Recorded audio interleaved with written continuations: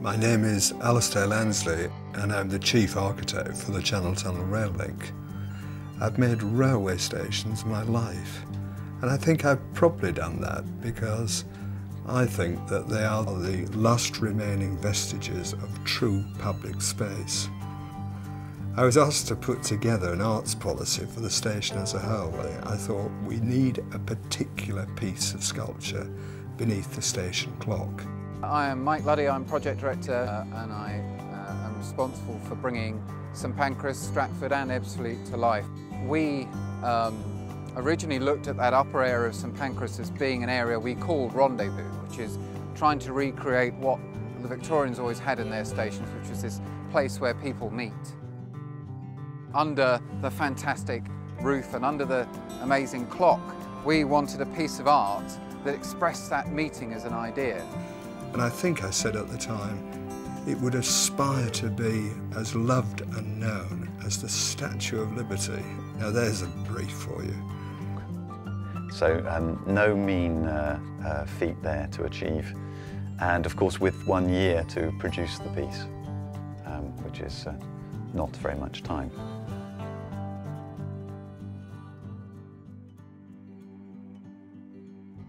I was speaking to an architectural friend of mine who mentioned the Battle of Britain monument. What you see here is people spending some time looking at the detail and engaging with this piece of art, rather than it just being a boring monument. It actually means something to people. So I contacted Paul Day and said, look, we want to create this piece of sculpture at St Pancras. I forgot the brief initially. I just put the brief to one side, and the first thing for me to do was to actually go and look at the site. And so I was looking to the station initially and to its architecture for that sort of flash of inspiration.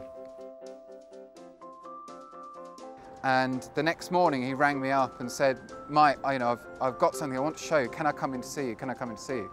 And he came in with this sketch, and it was a sketch of a couple embracing this huge scale. Quite figurative, quite literal, but also very sensual. And I think the faces for me have almost a classical appeal, almost a mythical appeal. And I just looked at it and I thought, that's exactly what we meant. Once the drawings had aroused the interest of LCR, I was working with models and I was working from photographs of myself and my wife to try and find a pose that was suitable, that was suitably romantic and sensual, while being enigmatic and classical in a way, because this isn't a one-hit wonder. I mean, the sculpture could be in the station for sort of centuries. Hopefully people in months and years to come will say, I want to meet somewhere in London, where shall we meet? We'll meet at St Pancras under the statue, and it perhaps will become the romantic place to meet. In fact, for me, the meeting of this couple, instead of their lips meeting, it's their foreheads are touching and their gaze is meeting. And that says something about a relationship which isn't just based on the physical, but it's also a meeting of minds.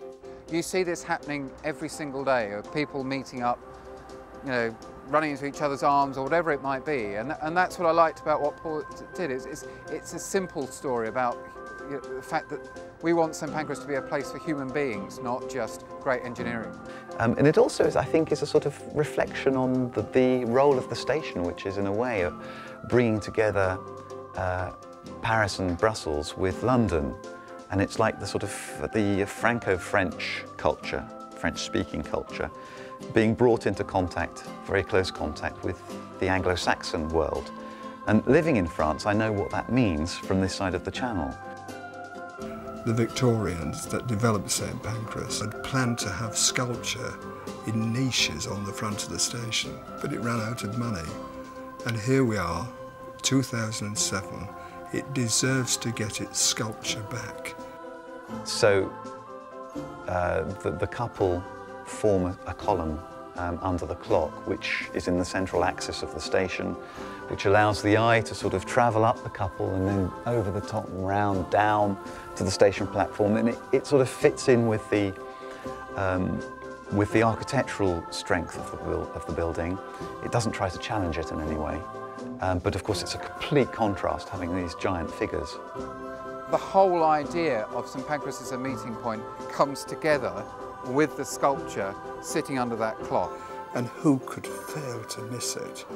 The whole of the Eurostar platform is flooding off towards London.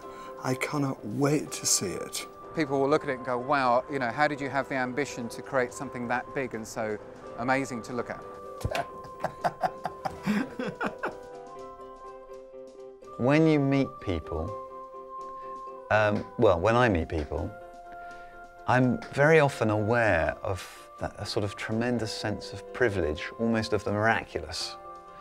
Now, that may sound a bit bizarre, but to have somebody else, another mind, another living being, you know, opposite you to talk to, is actually a sort of a miraculous thing, because the world could be empty. And so, yeah, I really, really value those meetings. And in a sense, yes, the sculpture could be a way of expressing that.